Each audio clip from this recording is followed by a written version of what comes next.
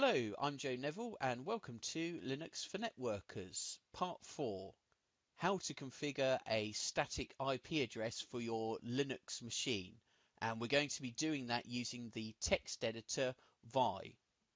To recap the current setup, I'm using a Linux virtual machine on VMware Workstation using the default settings, which is a NAT network.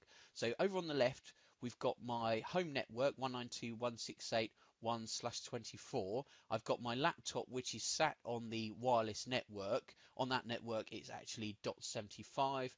And then the VMware Workstation default settings has created a NAT network, this 192.168.44/24. The laptop sits on that at .1 and the Linux VM is .133. Now what I want to do is I want to move off of that NATed network and move to a bridge setting. So what that does is it exposes the Linux VM to my home network as though my laptop and my Linux VM were peers on the same network. So we're going to move on to the 192.168.1/24 network. At first, the Linux VM will have a DHCP assigned address, which is coming from my home router.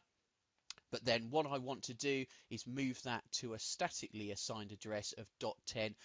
I add a lot of new things to my home network, so I want to make sure that I know what address my Linux VM is holding in the future so that I can log into it easily. So I'm going to statically assign that to .10.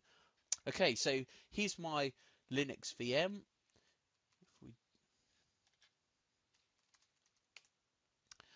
I'm doing the IP add command, and we can see that ETH0 is 192.168.44.133. So first thing to do is I'm going to change my VMware Workstation settings. So I shut down. To do that, we do a shutdown, -H to halt, and 0 to do it immediately.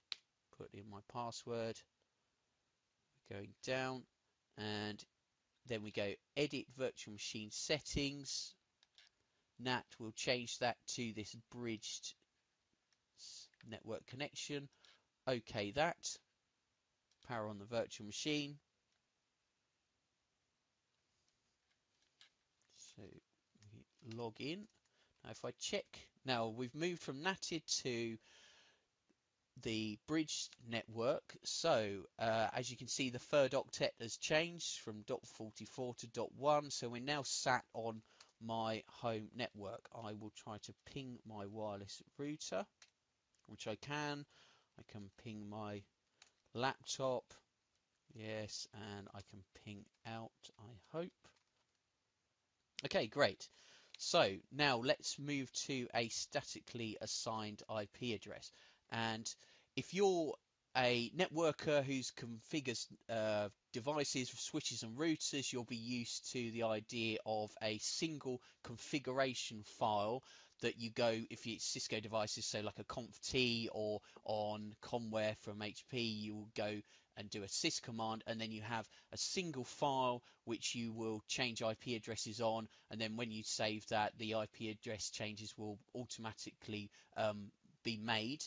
Now, Linux doesn't have a monolithic configuration file. It has a number of, well, many different files which can be, which do different tasks, and you alter the text of these files. The way that we're going to do that, we don't have anything like a sys or a conft. What we do is we use a text editor to go in and actually change the text of that file. So we'll look at the file first of all. The file lives here in the etc network directory, and it is the interfaces file. So here we have, you can see you've got the loopback interface and a primary network interface, auto ETH0, and against that you see iFace, ETH0, iNet, DHCP. So we're DHCP assigned. What we need to do is change that to static and put the IP addresses, put the IP address .10 in there. So, as I mentioned, we need to use a text editor. Now, there's many different text editors that you can use, but I like to go old school and use Vi. Vi, if you've not used it, is quite infuriating to start with, but if you just grasp a few of the basic commands, it's actually, I found myself, even though I've used other text editors, I find myself continually going back to Vi for making small changes like we're going to do here. So to make the change, if I do an up arrow and I can't bring back cat, what we need to do is sudo to act as the super user, and I'm going to do and just enter Vi and the file that we want to alter. Put in my password, and here is, now we're into Vi. This is the text editor. And my first advice, if you haven't used this, is to just take things slowly, because if you're used to using text editors like a notepad, this isn't like the commands are very different, I'd say. So don't just go in and start thinking that you can type and start deleting, etc. You can't, and it's very easy to get into a real mess. So just take things slow and make sure that you adhere to the simpler commands that I'm going to show you. So you can't actually edit anything straight away. We actually need to go into the editing mode. So insert. So, and disclaimer, any Vi experts out there, I know that this is a very oversimplified approach to Vi, but this is just, like I said, quick and dirty approach to getting things done with Linux. So please forgive me if I oversimplify, as I say. So what we need to do is go, I find it easier to find the area that I want to edit, and what we do is we press I to insert. So now we're into editing mode, and we can do a backspace to delete, and then we just start typing what we need to enter.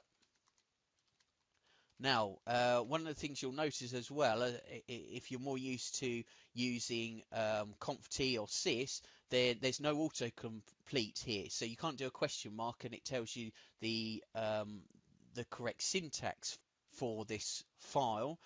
You actually have to know what to insert, because there is a set syntax for this.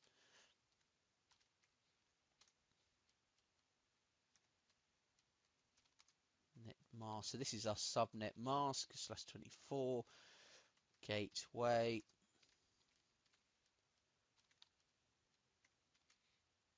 And we want our DNS,